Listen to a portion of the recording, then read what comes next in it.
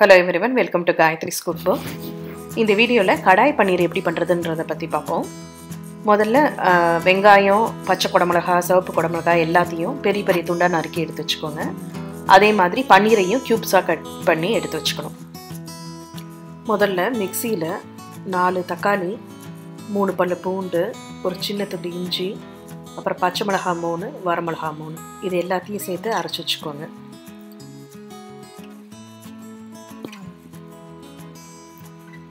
அப்புறம் ஒரு பேன்ல எண்ணெய் விட்டுட்டு அதில் ஒரு டீஸ்பூன் ஜீரகம் போடணும். ஜீரகம் பொரிஞ்சதும் நறுக்கி வச்ச வெங்காயத்தை போட்டு வதக்கணும்.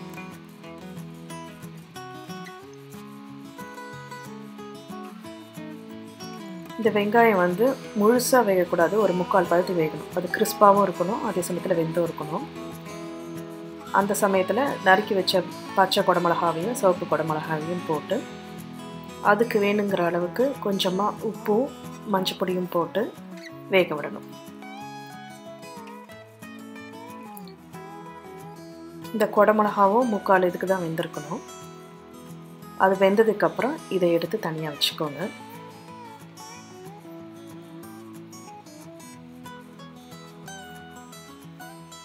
இன்னொரு பேனில் கொஞ்சமாக எண்ணெய் விட்டு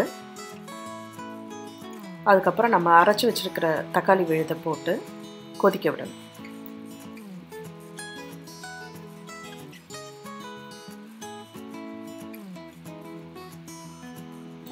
இதோட கொஞ்சமாக உப்பு, ஒரு 3/4 டீஸ்பூனு 1 டீஸ்பூனு உப்பு, அப்புறம் 1 டீஸ்பூன் சர்க்கரை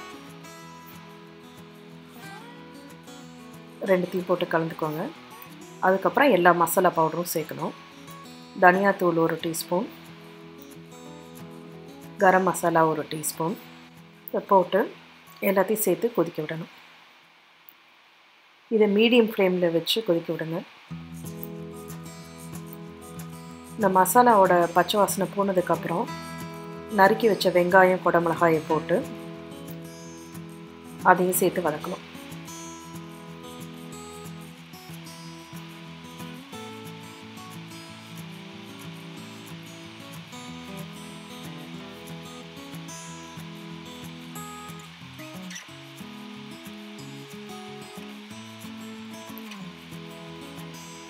இதை ஒரு 3 நிமிஷம் நல்லா பொரிச்சதுக்கப்புறம் பன்னீரை போட்டு மூடி வச்சு வேக விடுங்க.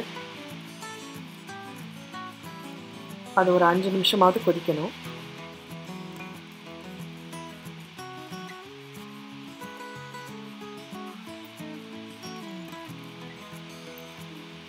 இந்த கிரேவி நல்லா திக்கானதுக்கப்புறம்